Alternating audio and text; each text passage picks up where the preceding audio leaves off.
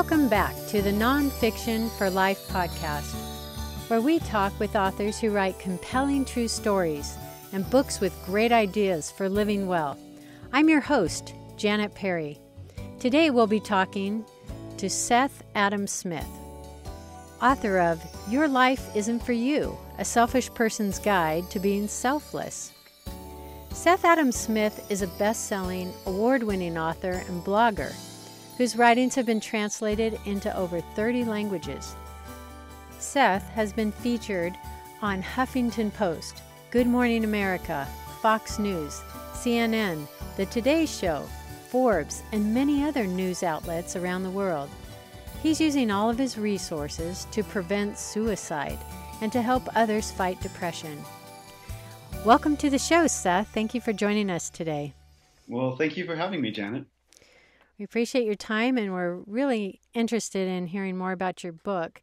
I want to go back, though, to November 2013, when you wrote a blog entitled Marriage Isn't For You. And many people know that post went viral. It hit over 24 million views in 3 days, and you obviously hit a nerve across cultures. Can you tell us what made you write that post in the first place? Well, honestly, I don't know if I can take credit for the success because it's my if you read the article, it's my dad's advice, and I don't come across as the hero in that article. It's really my wife who exemplified the advice that my dad gave me, which she was just so forgiving. We had an argument, and it was sort of one of those that you have in marriage where it's a slow build over time of this resentment and frustration and basically anger because she was really busy in graduate school and I was feeling neglected. I was being really selfish in my approach towards our relationship. And so after this really gradual build of resentment, I just got really upset. And her response was very sweet, very forgiving, very loving. And it just reminded me of this advice that my dad gave me that marriage isn't for you. It shouldn't be about you. And if marriage becomes completely and totally about you, that's when it'll start to fall apart. And so really the what pushed this into the limelight was Kim's forgiveness in that critical moment, Kim's love and her response. And so I had been writing on my blog a lot. I had been working on forwardwalking.com a lot and as the editor-in-chief. And then that experience was so sweet for me that I wrote it down and published it. I guess I hit publish at just the right time, and then it caught on like wildfire. It really did. It was, it reached over 3 million hits eventually. What was some of the fallout from it going viral? Besides being picked up by a lot of news outlets, what were some of the other things that happened as a result? There was some negative feedback. There was some pushback from, different people, and I didn't take too much stock into that. And then there was obviously just the whole radical life change that came as a result of it. I mean, our lives have never been the same. We still maintain a level of privacy, and Kim and I don't like talking about our marriage so much. We like to be very private, but we certainly are very active in what we do work on. I mean, I write a lot about suicide prevention and depression, and this, the blog post going viral, actually, it was a wonderful opportunity for me to really push the suicide prevention and depression stuff, to really have that opportunity to talk about that. I'm so glad you brought that up because I want to get to that. Before we get to the suicide part, though, I just want to kind of set up the structure of your book, which came a little bit later, as I recall. Mm-hmm. Your father not only played that direct role in your viral post, but he also unwittingly helped shape the structure of your book. I guess when you were young, he read a story to you and your sister called The Selfish Giant from the Book of Virtues, which many of us are familiar with. and you retell that story in your book bit by bit by bit. What from that story, maybe just tell our listeners what it is from that story you're trying to underscore. Sure. Well, like you said, when I was younger, my dad read this story to us. It's by Oscar Wilde, and it's called The Selfish Giant. And essentially, in a paragraph, that story is about a giant who has a garden, and a lot of people, especially children, come to that garden. And finally, the giant becomes so angry about people trespassing into his garden that he builds a wall.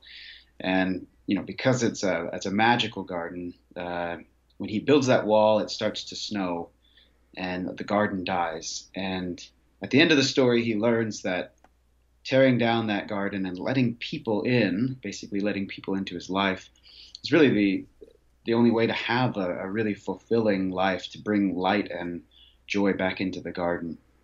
And so I remember my dad reading that story to me. I don't really remember my dad ever playing with me as a child. I remember him reading just this one story to me, so it really stood out. And then it stood out even more that he got emotional as he was reading it.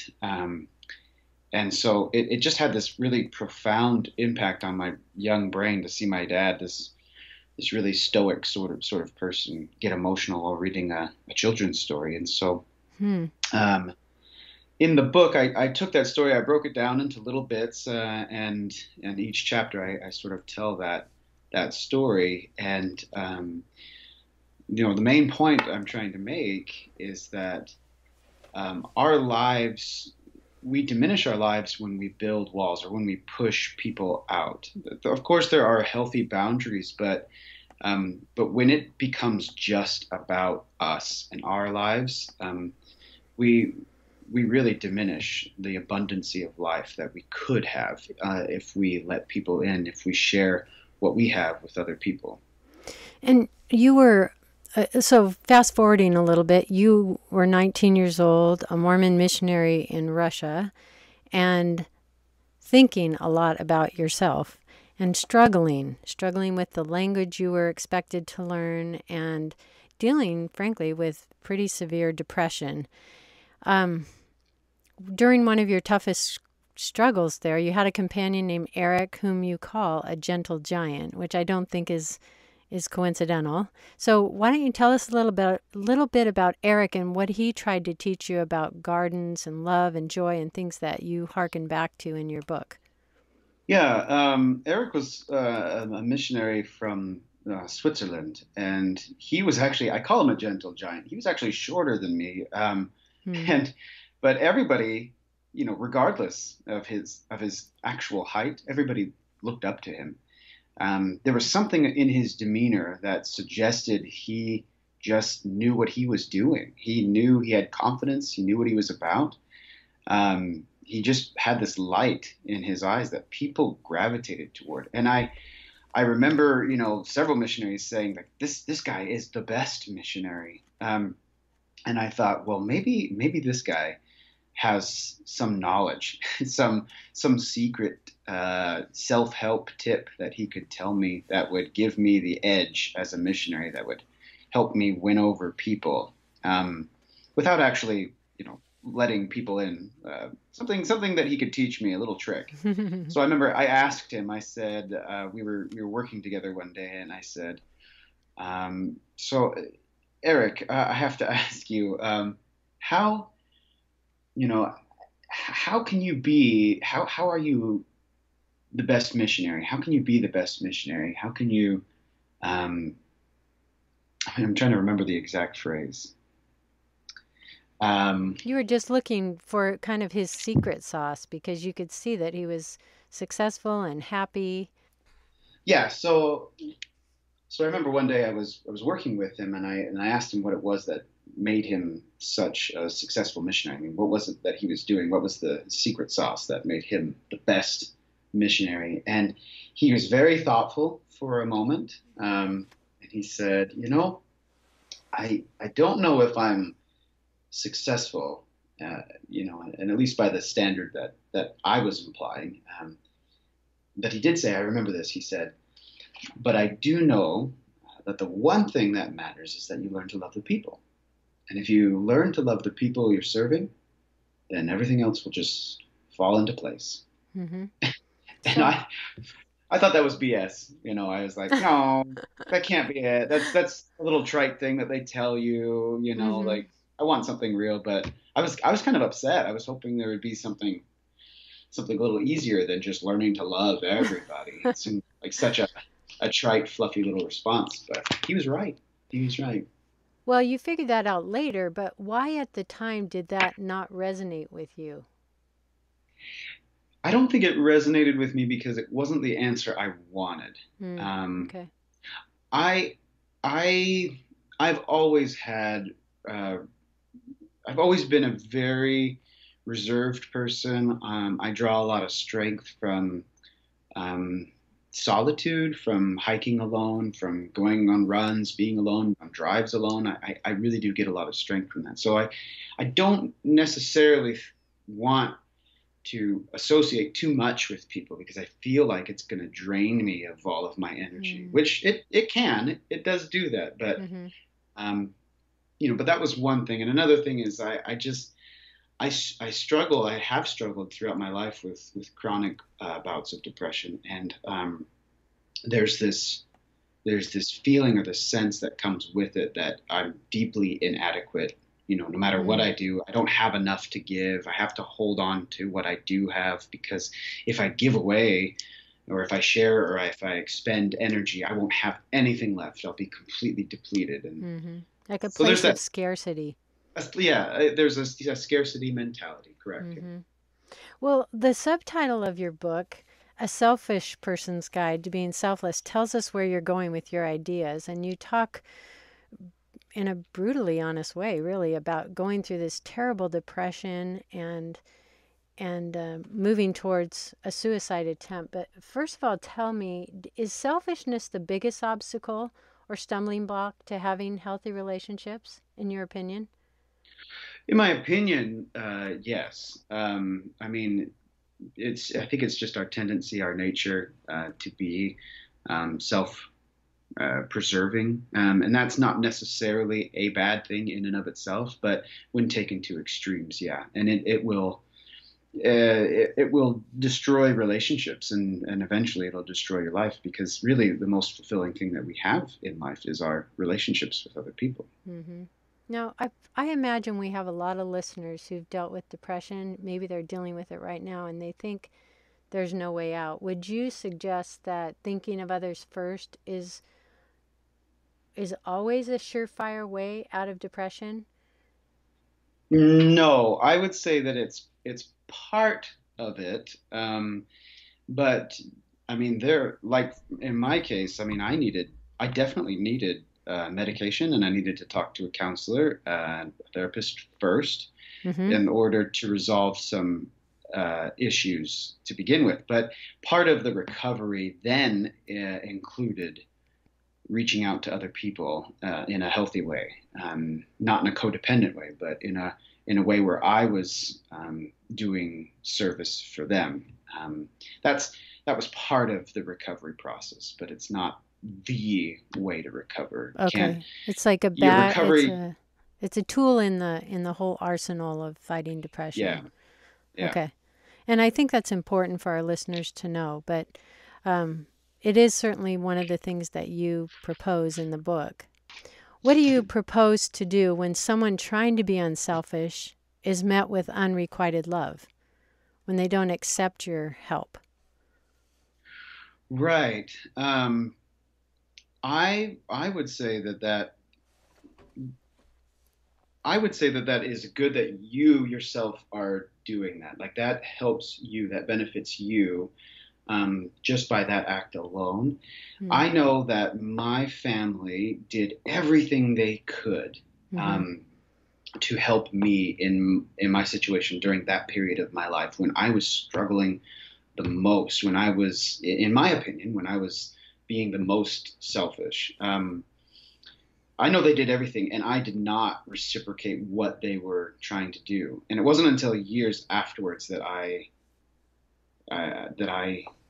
thanked them for their help. mm, And what was really helpful for me was that they just kept reaching out to me.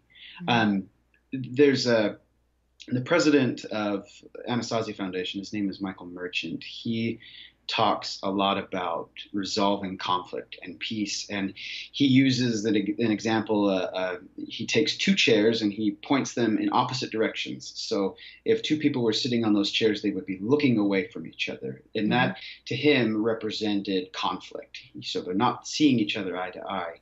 And then he says, well, what does peace look like? And most people in the group say, well, peace would be both people looking at each other. And he's like, right, but you can't turn the other person's chair. You can only turn your chair. Mm. That's what peace looks like. Peace looks like you being open and reaching out to that person. And that's the only chair you can control. That's peace.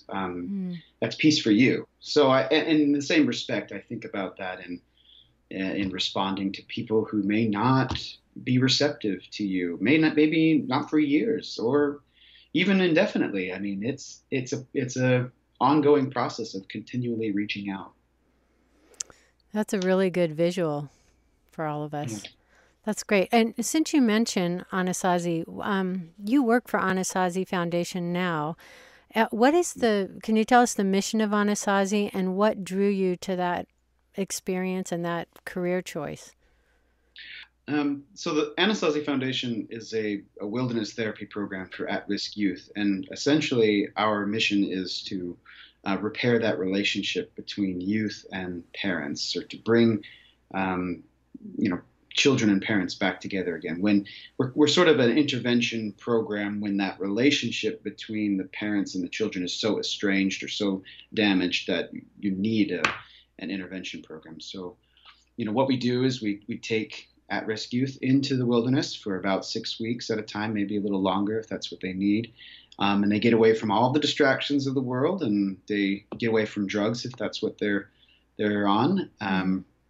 And they detox from all of those influences and really reconsider their lives. And at the same time, we do a lot of therapeutic work with the parents so that when the children come home, they come home to a different environment, and they're able to repair and work on that relationship with their families. And I was introduced to Anasazi in 2007. I came here and worked as a trail walker, so I was actually going out into the woods with these kids, and it was a very transformative experience for me. It really it benefited my life. It was like seeing color for the first time, to be honest. I know that's Wow. really hyperbolic, but it's true. It was really enriching for me.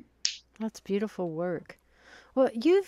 it seems from the book anyway, you have had a very supportive family throughout your life, particularly when your depression led you to attempt suicide. So maybe we could talk about families. From your point of view, how can families best support someone who is depressed? Besides just continuing to reach out, are there any other things that you could share that would help people who are on the other side of depression? Um, Apart from continuously reaching out, really a strong family, just does what they have to do. Sometimes those responses are soft and sweet, and sometimes they're a little harsh. And if I can say that, they're true. So like my mother, she was very sweet. When I came home from the hospital after a suicide attempt, she slept almost every night on the floor, and she's in her 60s, and I know she has back problems, but she slept on the floor just to make sure that I was safe. Mm-hmm. My dad, on the other hand, he was very sweet. He did offer some very kind gestures, but at other times he told me, straight up, Seth, you're being selfish right now. There are a lot of other people who are really worried about you, and you need to recover, not just for yourself, but for us. So there was some hard truths, So a good family does what they have to do, what the right thing may be in that situation, and it would be hard for me to give concrete advice for each individual family because all of those situations are different. But I know in the case of my wife, I had an episode of depression in the early part of our marriage, and I was really terrified of being in that place, especially so early in our marriage. And I just remember she took me and she put both of her hands on either side of my head, and she just said she was going to walk with me this whole time. And she meant that Hmm. metaphorically. Mm-hmm. She would walk with me through the dark the whole time, and I knew that. I knew that she would, and that sometimes we can't pull people out of the darkness, Mm-hmm. and when that's the case, we just tell them that we'll sit with them in the darkness if Mm. that's what they need. Yeah. Now, some people don't have people they can trust, or they don't have a family or a circle of supporters around them. Well, what do you suggest for them? Where do they go for a loving support group? That's a very difficult question, but I have known a lot of people, especially in the work that I do right now, who find a lot of encouragement and support in Alcoholics Anonymous groups or groups that are similar. Mm. And they don't necessarily have to be addicted to alcohol or drugs.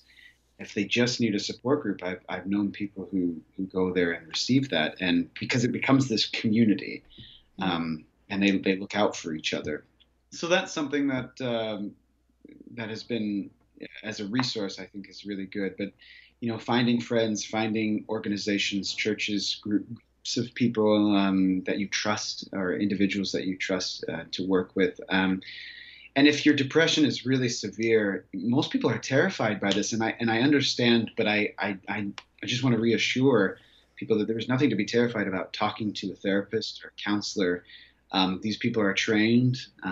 They know, what they see this kind of thing all the time, and they know how to help people. And if anyone listening to this podcast is experiencing feelings of intense depression and is concerned about seeing a therapist, I can tell you right now that it is probably one of the most beneficial things you can do to quickly resolve some of those feelings of depression. Great. Good. I think you've given some good ideas. Let's get back to the story a little bit, your book. A big part of the story of The Selfish Giant is about building and tearing down walls. So I want to just read a quote from your book and then have you comment on this.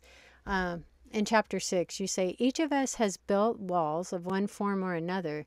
They may be fiercely defensive walls built out of anger and hatred, or they may simply be precautionary walls built out of fear and pain. Some walls may be justifiable defenses, built to keep you from hurting yourself or being hurt by another. But often these walls keep out more life than originally intended. I think that last sentence is really interesting. We keep out more life than we started out to. What obviously you propose that these walls are limiting our relationships. They can even be damaging. If we have built walls, what helps us feel safe when we decide we want to tear down the walls that we've built? I think I think it's okay to keep a wall up and maybe occasionally venture out, just to Hmm. see, just to make sure that everything, is this wall justifiable? Do I need to change the way I think about things? For example, there was a conflict that I had with my brother, who is one of my best friends. And that conflict went on for years, and I don't even think he knew the extent of it. Hmm. I had been very resentful um, towards him for a number of reasons, and I started building up this wall, and we just didn't hang out as much as we used to. And I remember he almost missed my sister's wedding. He took the wrong directions and went somewhere else. And I remember thinking at the wedding, I hope he misses the wedding, because then he'll know.